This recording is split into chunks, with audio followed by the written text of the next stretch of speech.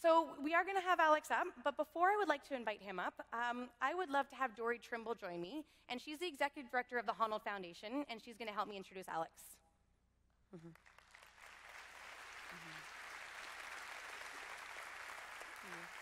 Thank you so much for joining us, Dory. Yeah, of course. Yeah, so first of all, can you just tell us a little bit about what the Honnold Foundation does? Yeah, absolutely. So the Honnold Foundation promotes solar energy for a more equitable world. So what that means is that we provide grants and project management support and a storytelling spotlight to nonprofits all over the world, mostly in the Americas, who are using solar energy to make people's lives better. That's amazing, thank you. So what's it like working with Alex on these projects? It's been really good for my fitness. But in all seriousness, he's a really great person to work with. I think that we talk a lot about authenticity, and I think that people say that word so much that it's kind of lost its meaning. But there really isn't a better word to describe the way that Alex approaches things. Like, if he thinks something is stupid, he will tell you. Which makes it really easy to move forward because there's a lot of clarity around what we want. And when we do this work, the thing that we're the most passionate about is using solar energy to reduce environmental impact and improve people's lives. And so having that really clear path and having a founder who's so passionate about that path and giving us the tools to reach it, it's kind of a privilege, honestly. That's amazing. So can we get a show of hands of who has seen Free Solo? Oh, wow, that's overwhelming. Okay. Maybe Dory can tell us something about Alex that maybe we didn't learn in Free Solo. Okay. So you guys all saw the van in Free Solo, right? We've seen the van. So Alex created the foundation in 2012. So this is way before Free Solo. It's way before the Academy Award. It's way before he was like regular person famous. And back then he lived in a different van. And that was a van that you couldn't stand up in. It was like a painter van, basically. Still nice on the inside, but like a very different scene. And back then, he also didn't have a house, so he was like fully a homeless person living in a van. And that's when he started the foundation. And I think a really cool thing that he usually doesn't talk about, but that I think is a story that should get told more, is that the foundation didn't happen when he got famous. The foundation happened a long time ago. And when he created it by giving away 1/3 of his annual income. So if you guys think about how much money you make in a year, and you think about taking 33% of it and just giving it away to causes that you're passionate about, also while being homeless, it's a pretty cool position, and I think that that's a fun Alex fact that doesn't get talked about enough. That's amazing. Yeah. Thank you. So yeah, we're gonna witness really somebody that has taken their passion for climbing, made a career out of it, and now has done so much good with it. So we are gonna cue the Free Solo trailer for those that haven't seen it, and then we'll welcome Alex to the stage. Thanks, everyone.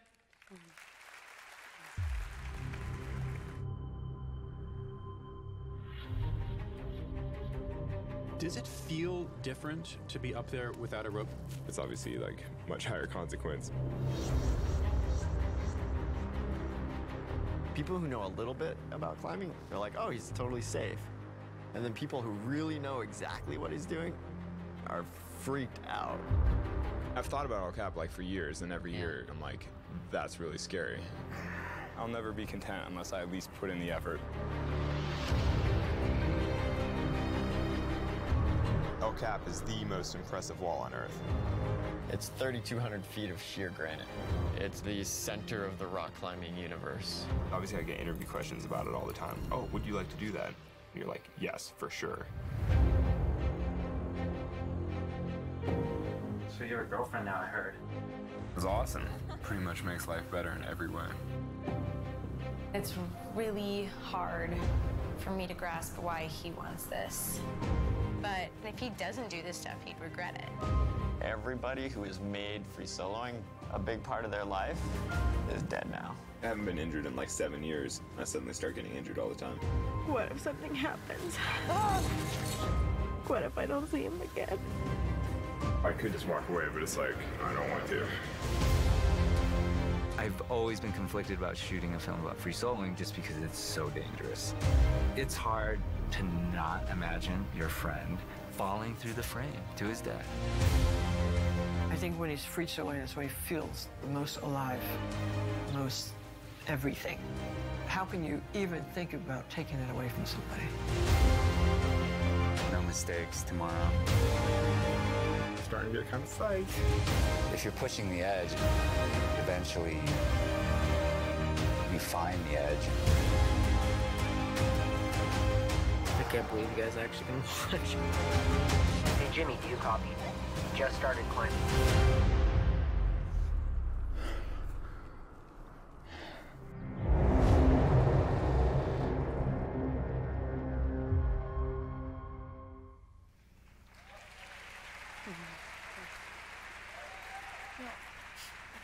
Hello, everybody. Thanks for coming. Honestly, after the introduction from Michelle and Dory and hearing them talk about things that are a lot more important than rock climbing, I sort of want to just go sit down and watch them speak for the rest of the day. But instead, I will subject you guys to a little chat about rock climbing. So, you know, maybe a little bit less significant in the grand scheme of things than some of the other things we've been discussing today, but I am going to try to dive into the why of it a little bit, obviously in the spirit of this event. And I spent the last 6-7 months touring with the film Free Solo. I saw many of you guys have already seen the film, and so, you know, first appreciate that, and thank you guys. But so I spent a lot of time touring with the film and talking a lot about the how, the preparation behind it, you know, how I trained for the climb, what it felt like, things like that. But you know, in the spirit of today's event, I'll try to dive a little bit more into the why. But that's obviously a challenging question with climbing, but you know, I'll do my best. Let's see how it goes. If it sucks, throw things at me. I'll get off the stage. No problem. So this is the mighty El Cap. So I'll actually just start at the beginning and kind of take you through the whole journey up to El Cap. And so those that have seen the film, you've seen the 2 years of direct preparation and training that I put into the actual climb. But what the film doesn't really show are the maybe 17 years before that I spent learning how to climb, improving at climbing, pushing myself down this path. I mean, really the film focuses on the very end of this very long journey. And so that's what I'm going to focus on today a little bit. And so that journey began as a little kid, climbing for fun. You know, I just always loved the sensation of climbing. And I think that really that's something I'll probably touch on throughout this presentation, is that at the core of all of it, the why for me behind climbing is a love of the actual climbing, the sensation of the feeling of it, the air around me, holding on to little things, the movement in the body. I mean, there's an elemental movement to it, sort of like running or swimming or anything. I mean, you know, we are apes. Like we should be able to climb. And actually, out of curiosity, how many of you guys climb? I'm sure some must. I mean, okay, that's actually slightly sad because there is world-class climbing all around here, and I feel like there's I've spent 4 summers in Squamish, just up the road from here, climbing, and it's slightly distressing that nobody else here climbs. But maybe after seeing this, you guys will go to the gym. I mean, I went to the climbing gym this morning to train. It's not that far. I feel like we should all walk there afterward. But so actually, speaking of the climbing gym, so that was a natural transition for me. I grew up in Sacramento, California, and I was lucky enough that a gym opened in my hometown when I was 10, maybe. And my parents read about it in the newspaper. This is back when climbing gyms were sort of a rarity. And so a climbing gym opening was a bit of a thing. And so I was lucky enough to start going to the climbing gym. My parents thought that it would be a nice structured way for me to climb in a safer setting, you know, better than climbing on my school or the church nearby. Or, you know, there were a couple of structures around home that I would frequently play on.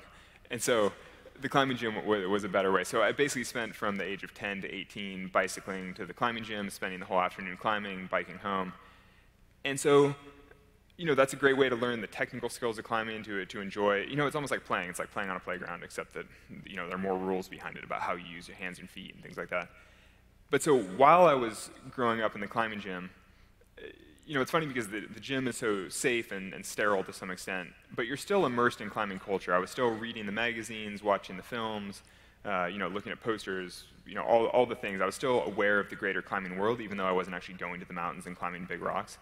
And so growing up, one of my big heroes was a fellow named Peter Croft, who's actually a strong, proud Canadian. Have any of you guys heard of Peter? He's in the film. He's the older fellow in the film that I chat with quite a bit. But so he was a legend when I was a child, and he's from here, though he moved down to California because it's better climbing and better weather. So just, you know. But so he had soloed many things in Yosemite, and honestly, there was a poster in the men's room, I think, of my climbing gym. So every time I went into the men's room, I was like, "That's Peter climbing this route. Like, he's the man." And he was free soloing. He was climbing without a rope. That's what he was most known for. And so fast forward many years of my childhood. I went to UC Berkeley for a year and was studying engineering and wasn't really that passionate about it. And I wouldn't say that I I never officially dropped out, but I just never actually went back. So it's, you know, sort of the same thing. I didn't decide that I wasn't going to go anymore. I just never went. And so, but what I did do was borrow, actually in the same way, indefinitely borrow my mom's minivan and start road tripping around California, climbing outside.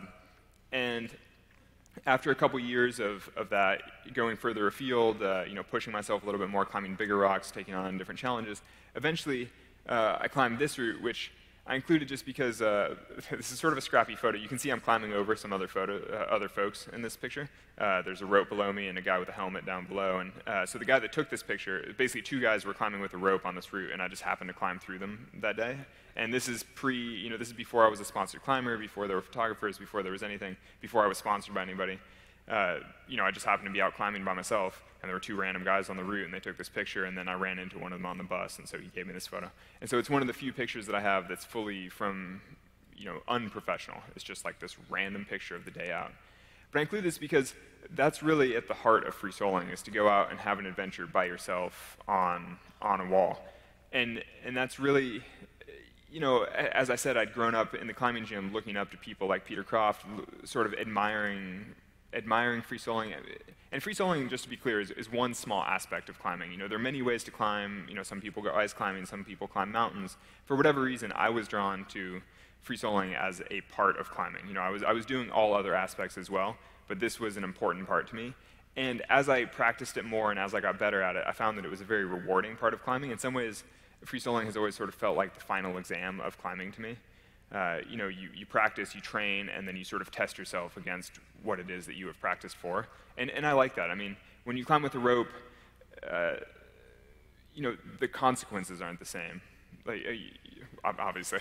Okay, that was dumb. But, you know, I don't really know how to say it, but every once in a while, it feels good to test your skill. And so, I don't know, I mean, I'm sure some of you guys must ski, and occasionally, I don't know, does anybody ski? Nobody climbed, but yeah, okay, that's good enough. I mean, I guess I could equate it to skiing. You know, every once in a while you want to do some steep skiing where you actually have to make precise turns. You're required to make the turn, or else you're going to potentially, you know, wreck and tear both your ACLs or whatever. I don't really like to ski that much because I don't want to tear my ACL, but I'd rather save it for climbing. All that to say, so this route was, when I was talking about seeing a poster of Peter Croft in the men's room, it was actually on this route. This is a route called the Rostrum. And so as I grew up, this route represented the limit of what had been done in free soloing. Peter had done 2 big climbs like this in Yosemite. This was one of them. And so I grew up thinking that this represented the edge of human potential. I was like, this is outrageous. And so I'd always been dreaming about it. I'd always looked up to this specific climb. And so when I was 22, I repeated it. You know, I'd climbed it with a rope, I felt comfortable on it, and so I was able to do it. And so then that left me in an interesting position that, you know, I had now done the things that my heroes had done, and it was kind of up to me to choose my own path and follow, you know, go in whatever direction I felt comfortable. And so that led me to this route, which is in Zion National Park. I don't know if any of you guys have been, but it's a really beautiful park in the U.S. And so this is a 1,000-foot route. Actually, would you guys prefer if I use imperial or metric? It's like, does anyone have strong opinions? I'll go metric. This is a 300-meter route, and it's I can do whichever grades you want to for difficulty. No, so this is a pretty hard climb, and it had never been free soloed before. It's difficult, but the thing about this climb is that the style actually suited me perfectly, and so I know this looks totally outrageous. It's just this 1 inch, I guess that's a 2.5 centimeter crack. And so this 2.5 centimeter crack that runs for 300 meters up this buttress. I'm going to stick to imperial, I apologize. But so the thing about this, though, is that even though it's really sheer and exposed, when you put your fingers into the crack, you do actually feel locked into the mountain. And for whatever reason, I've always felt particularly secure in finger cracks, particularly good at crack climbing. It's just, it suits me well. And so even though this was quite a bit bigger and quite a bit harder than anything that had been free soloed before, the thing is I felt very comfortable when I practiced it. I felt, you know, I just knew that I could do it. I could do it on a rope. I felt good. And in a lot of ways, it was also the best possible route to free solo. It was the most fun kind of route to free solo because there's so much air around me. You can see how there's so little of my my body in the mountain even. It's just a couple fingertips and just the tips of my toes that aren't even on edges or anything. They're just pasted against the wall. And yet I still felt totally safe. And really that's maybe the best sensation in free soloing for me is that combination of being in what should be an extreme position, but feeling totally in control while you're there. And so, you know, I'll get back to that throughout my presentation. I mean, there are many climbs that, where I've had that sensation, but really that might be one of the things at the core of my desire to solo is to take a position that seems like it should be outrageous, but then to feel totally comfortable being there. And so I did this climb in 2008, just by total coincidence. It happened to be on April 1st, and so it got reported as a April Fool's joke.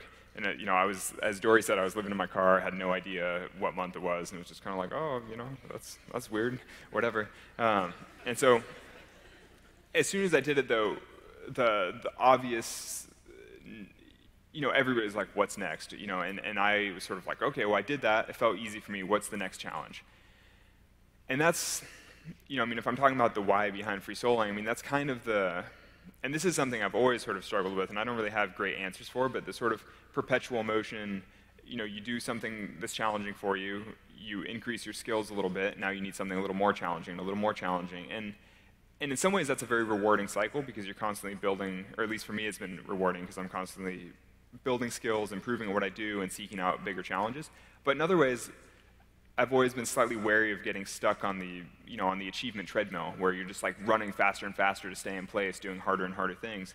And with climbing particularly, at this point I've had a lot of friends die in climbing accidents or die, you know, in base jumping accidents or basically just die in the mountains. And I realized that at some point you have to get off the treadmill. I mean, you can't just keep trying to one-up yourself because, you know, you run into your own physical limits and you run into the limits of human potential and things. And so, you know, obviously, the real challenge with this is knowing when you're taking an important step forward and growing, and when you're trying to overreach and it's potentially too dangerous. And you know, obviously I don't have a great answer around that, but I've always tried to take conservative steps forward. And so in 2008 for me, the next step forward was Half Dome, which have many of you guys been to Yosemite? Huh, that's bleak. But I suppose when you have Squamish just up the road, it's like, oh, why go all the way down south when you have something half as cool just up the road? But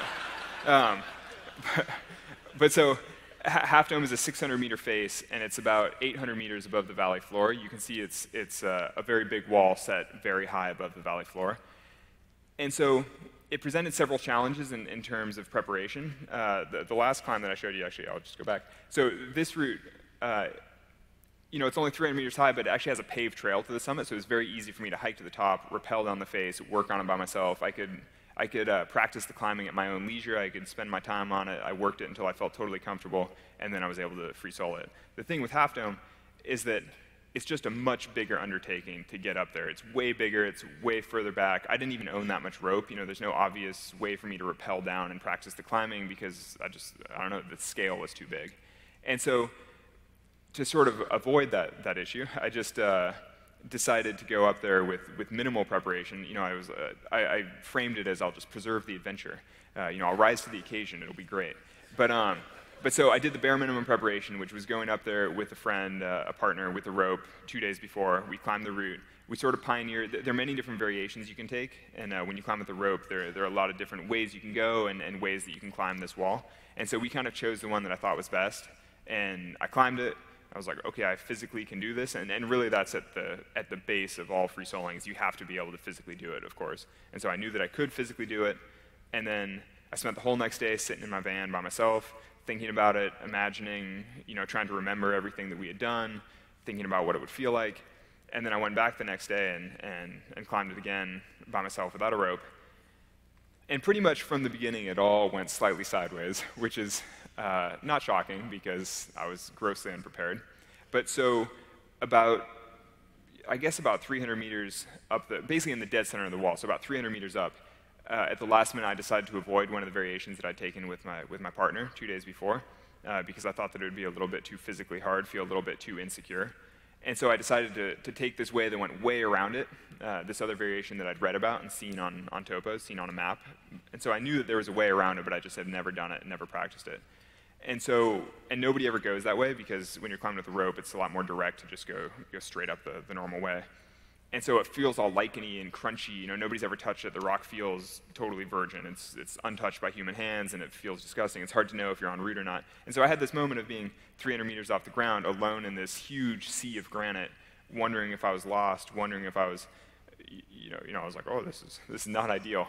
But thankfully, I found my way back onto the route, and it was all fine. I mean, I actually did wind up sort of botching it a little bit, but I found my way, and I sort of composed myself, because the real challenges on Half Dome are actually up at the summit, right below the top.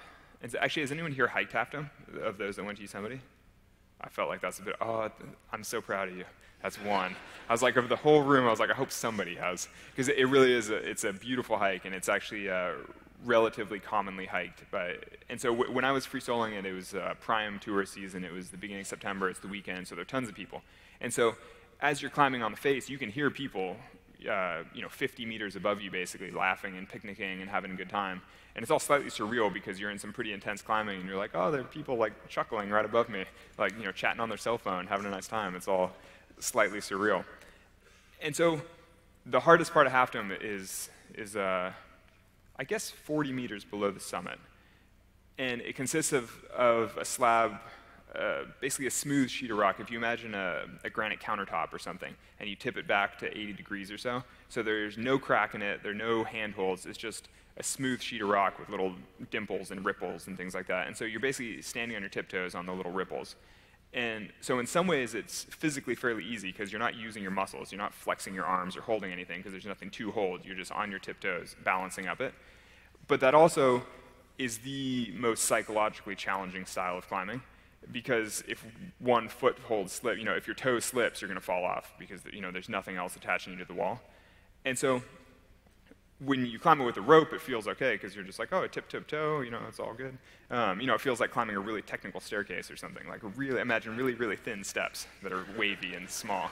But then when you climb it without a rope, it's really kind of horrifying, because, so it's actually, it's worse than you might think, because the thing is, if you start to, if you start to get scared, then the natural instinct is to lean in and try to hold on tighter, like try to clutch the rock. But there's really nothing to hold. But the more you lean in, the more likely your feet are to slip, because you're now off your center of balance. Because really, to stay balanced, you need to stay totally upright, stay away from the wall, stay relaxed. And so as soon as you start to get scared, then your hands get sweaty, and your vision starts to narrow, and your legs start to shake a little bit, and then they shake off the ripples. It all starts to go south.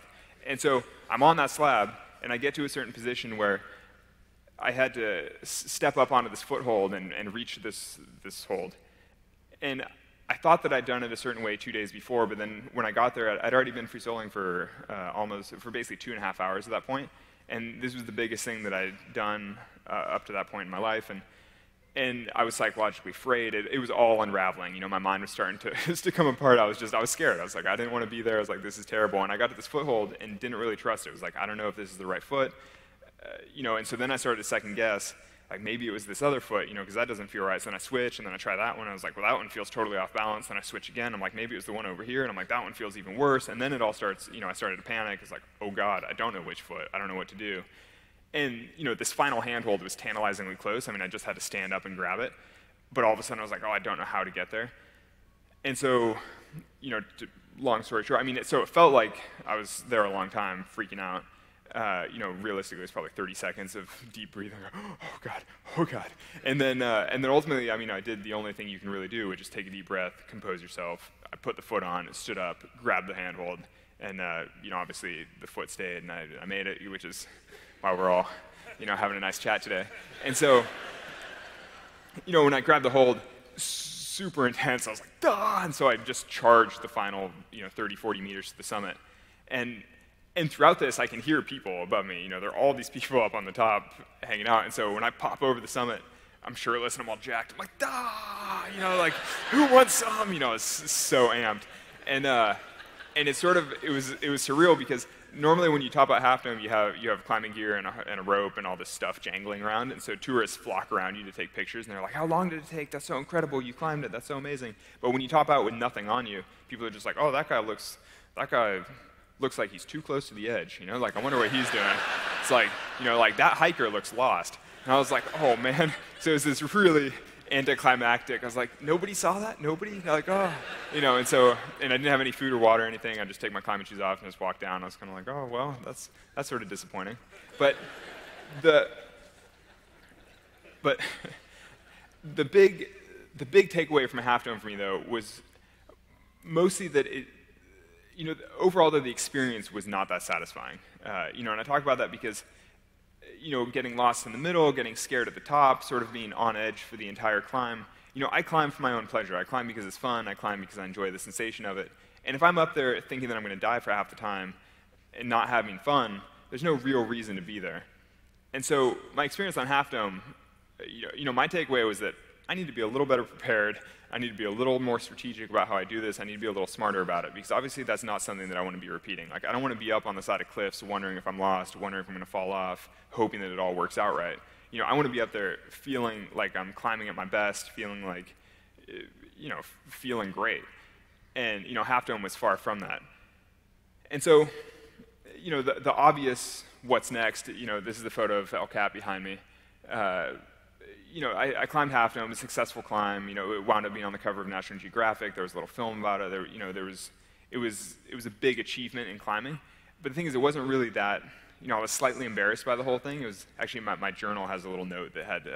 I have a journal that I've kept track of every climb I've done since 2004, just so that I can learn from them. And my little note had a "do better?" question mark at the end of it. Because I was slightly embarrassed by the whole thing. I was like, yeah, I did it, but it wasn't ideal. And so the next obvious challenge was El Cap, but I knew that I would have to do it better. And it's hard to overstate how much of a jump it is from Half Dome to El Cap. It's only 300 meters taller. I mean, this is a 900-meter wall. But it's much more sheer, it's much more clean, it's much more difficult. And the scale of it really does matter. It's just so big. I mean, so the average person spends 4 to 5 days to climb El Cap. Actually, now I'm really curious. Has anyone climbed El Cap here?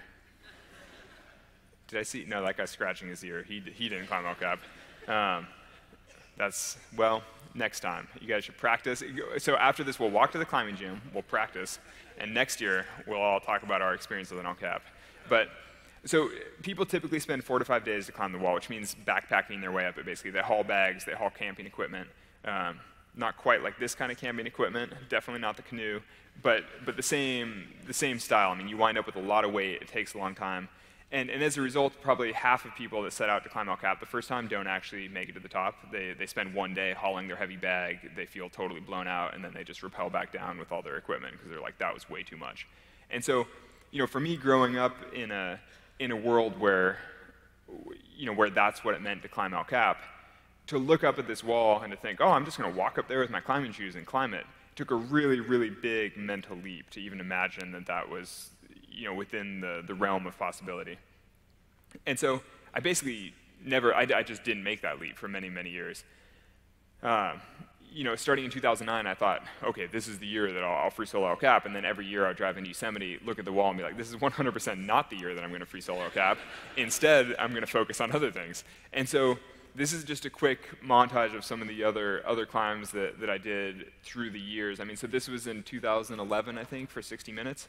And each of these climbs that I'm about to show, they each have sort of particular elements to them. I mean, so this one you can see I'm in the sun, and this was for 60 Minutes, a news program. And so typically you would climb in the shade in better conditions, but because it was for this TV event thing, it has to look cool. So there's kind of like, oh, well, do it in the sunset light. It'll glow orange. It'll look beautiful. And the thing was, this isn't quite as big as Half Dome. It's not quite as hard as Half Dome. And so I kind of felt like doing it for a camera, doing it in poor conditions, it kind of balanced out the challenge that way. I was like, oh, it's easier in some ways, it's harder in others. But the key thing for me was that it was a slightly new challenge in a new way. And so this is another climb also for 60 minutes. Again, this is a much smaller climb. This is only maybe 30 meters high. But you actually access it, but it's very hard physically. It's overhanging, and it's quite taxing on your arms. And you access it by rappelling in from above. And so I rappelled down into position, I held onto the crack, and then I shimmied out of my harness, threw the rope and the harness away. The camera guy pulled him back up, and then I'm just kind of left alone at the bottom of this crack, being like, okay, like, here we go, this is pretty extreme. But obviously it's much, much smaller than the things that I've been showing. And so again, it was kind of a new kind of challenge for me. It was something a little bit different, harder in an interesting new way. Oh, I pressed a button that doesn't do anything. Here's a button that does something. So again, another climb. This is actually pretty small. It looks like it's really high off the ground, but there's actually a ledge kind of down below me.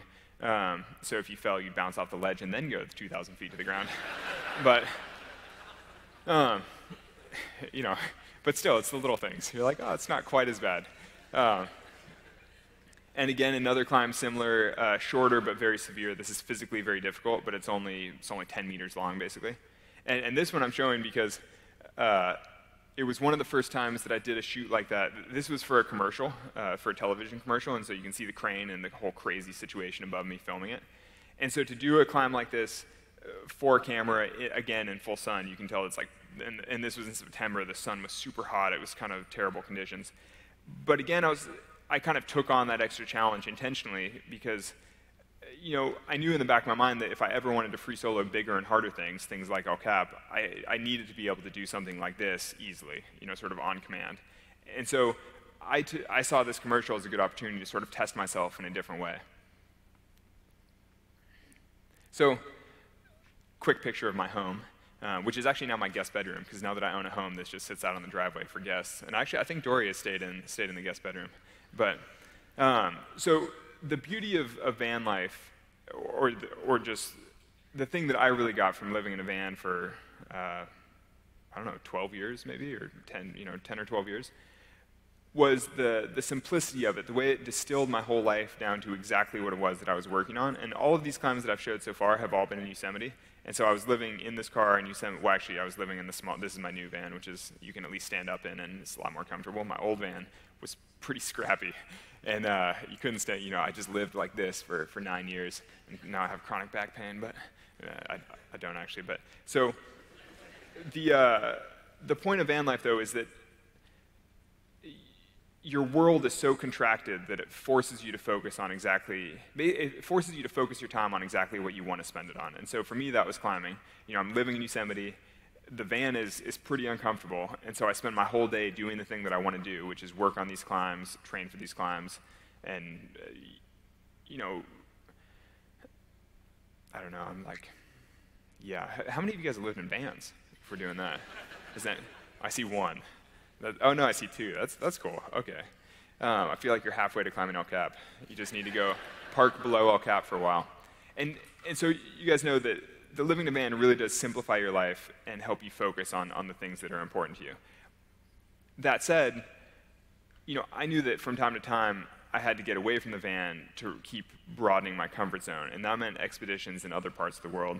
And so this is a photo from Oman. I mean, you know, the van is great, but only climbing Yosemite doesn't allow me to practice all types of rock, all types of terrain, new types of experience. I mean, a lot of climbing for me is about learning new things and pushing myself. And so, you know, that requires going further afield. And so this is a photo from Oman, and I think in a little while I'll be chatting with Greg and Michelle and Dory and talking a little more about the foundation and some of where that came from. But a lot of my motivation to start the foundation came from some of these expeditions to other parts of the world, and realizing, you know, there are a billion people on Earth without access to power, and sort of seeing that need. And you know, I mean, it's a long story, but basically this trip to Oman, the communities that we were living on a catamaran for 3 weeks, sailing around the Strait of Hormuz, which is this tiny, narrow point on the edge of, you know, Oman. And so all the communities were totally off-grid, running off diesel generators, really small fishing communities. It's sort of like a strategic outpost almost for Oman to control this strait, because the bulk of the world's oil supply goes by there. Anyway, the point was, like, trips like this helped me start to care about the broader world in a bigger sense, and that's part of where the foundation came from. But I also included this photo from Oman because when I talk about the why of climbing or the why of free soloing, I think this photo actually, for whatever reason, I've always really liked this. This is just some random picture that my friend took on his phone, and this isn't some proud, difficult climb. This is just something that we saw while we were hiking by, and so I ran over, climbed it, took a picture, and came back down. It's all pretty casual, but well, it's easier than it looks. But the thing is, this photo reminds me of the very big and the very small, which is really what I love about free soloing, is the feeling of grandeur and bigness. I mean, so when I'm climbing some of these walls by myself. In some ways, it's when I feel my absolute biggest. It's when I'm doing what I do best, and I feel like I'm doing it well, and I feel like the man. You know, I'm hanging on some crazy cliff. I'm like, this is amazing. No one's ever done this. I feel incredible. But at the same time, I feel completely insignificant because some of these walls are so big, and you're such a tiny little speck. And you know that, I know that if I fell off, I would bounce a couple times. I'd hit the ground. I'd be done. And the mountain would not care, like the valley, the life in the valley would go on, the animals would come and bears would, in Yosemite, bears would come and eat what was left actually, which is actually happened in Yosemite. It's super grim. But anyway, but honestly, but the awareness of that though is exactly what I mean. I mean, that is the smallness of it, remembering your place in nature, remembering that I am an insignificant speck in the cosmos. But at the same time, while thinking of that, also feeling like I am leading my best life. In that moment when you're hanging on the wall, you can be like, this is incredible, and I'm doing something that I've trained my whole life for. And so that combination of very big and very small at the same time is a big part of what I've always loved about free soloing. And so part of that grandness, that scale of climbing can really be found in the big mountains. And so I just have a couple pictures here from trips to Patagonia in southern Argentina. And again, some of the expeditions further afield. And the thing about these climbs, so in the background, actually Ben from Patagonia, for those that know Patagonia, the Patagonia logo is the Fitzroy Massif, the whole range. So all these peaks behind me, that is the Patagonia logo seen from the other side. So a partner and I traversed all 7 of those peaks over 4.5 days. And at the time it was maybe the biggest climbing adventure I'd ever had. And the big mountain in the middle, Fitzroy, that's about a 5,000-foot face. I'm now totally out of metric, but that's okay. But so it's almost twice as big as El Cap. And so even though it's quite a bit easier in a lot of ways, the climbing is technically easier and less demanding, the scale of it is truly something else. And so, from alpinism, these types of big climbs in the mountains is just another way for me to be totally out of my comfort zone, learning something new, and just continuing to broaden myself as a climber in different directions. And then I included this just because, again, it's broadening in a totally different direction of climbing. And actually, in a lot of ways, the thing that I find most difficult about climbing in urban settings is just having so many people stare at you like you're a weirdo while you climb. Because typically in nature, you're just out by yourself, it's totally peaceful, it's relaxing, you go at your own pace. But then when you're on a city sidewalk, everyone's staring at you, being like, that guy's a psycho, what's wrong with that guy? And you're just like, oh, so it's stressful in a totally different way. And yet still a way for me to learn something new about my climbing and to improve as a climber, basically. And so at the end of this journey, a bunch of expeditions around the world, different types of trips, different climbs in Yosemite, at a certain point in 2015, I was in Yosemite climbing with some friends, and I had the first time of looking up at El Cap and actually thinking, I might actually be able to free solo that. I said that starting in 2009, I thought that I should solo it, but it wasn't until 2015 that I actually looked at it and thought, you know what, that might actually be possible. I might be able to free solo that. And part of that was because I had now climbed things that were harder technically. I'd climbed things that were bigger in some ways. Obviously I hadn't done anything quite like El Cap, but if I broke it down into small enough elements, I had actually done many of those elements. And so I was like, well, if I break the problem down into small enough pieces, I can actually do many of those pieces. So I was like, okay, it might be possible. And I remember it was a very specific moment that I was just like, oh, this could actually be a thing for me. And that's actually where the film picks up, for those that have seen Free Solo. The filmmakers, Jimmy Chin and Chai Vasarhelyi, the co-directors, they actually happened to approach me at pretty much that same moment.